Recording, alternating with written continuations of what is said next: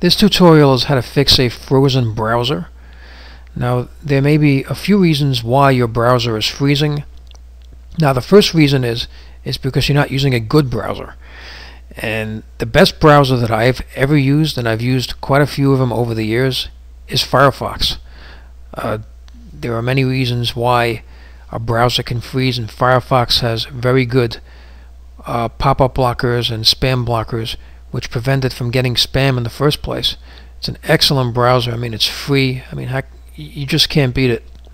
It's got excellent plugins to work with other applications and programs, and they're all really included. You can get them with the Firefox browser. But even Firefox may freeze once in a while. Now, sometimes you may get a situation where your browser just doesn't move at all. Well, you may get a situation where the browser opens up a page, but the videos don't load. Let's say you're opening up a page that has a lot of videos, such as YouTube, or a website that has a lot of pictures on it, and you notice that only the text is showing and not the pictures, or only half the browser opens, and then you shut your computer off, put it on, it's the same problem. Well, I'm going to show you a simple fix. The simple way to fix that problem, and this has worked every time for me, is to go to Tools and just click on Clear Recent History. Now, they give you the options of clearing just the last hour, or last 2 hours, or last 4 hours.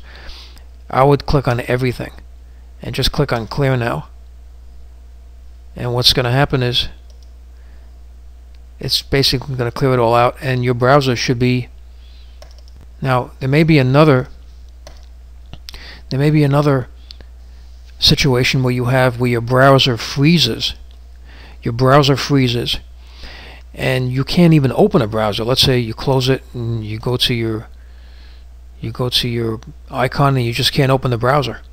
Now, you're thinking, oh, should I do Alt Control Delete? You really don't have to do that and shut the computer off. The best thing to do is, if you, let's say, have a browser open, but let's say it's not open. Sometimes you just can't open up a browser. The best way to get it fixed and to unfreeze it is to go to Alt Control Delete. Or don't log off or shut down. Just start Task Manager, and you're going to see over here one of your tasks is Firefox. That's your browser. All this other stuff, just ignore. Look for Firefox. Now, I have my browser open, of course, because it's working now. But sometimes you have no browser and you can't open it. It just won't open. So what you do is you click on this and you just click on End Process. And what's going to happen is it's going to completely shut the browser down. So just, get out of Task Manager. And then you can just go to your browser and you'll see that it'll open right away without any problems.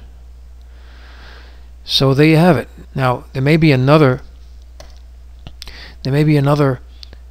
situation where your browser freezes.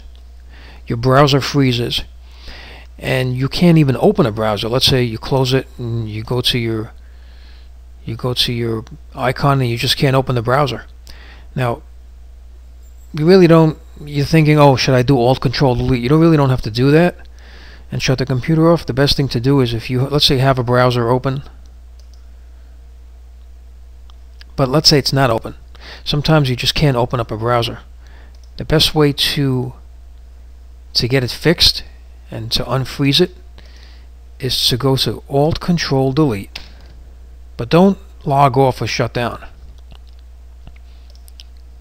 Or don't log off or shut down. Just start Task Manager, and you're going to see over here one of your tasks is Firefox. That's your browser.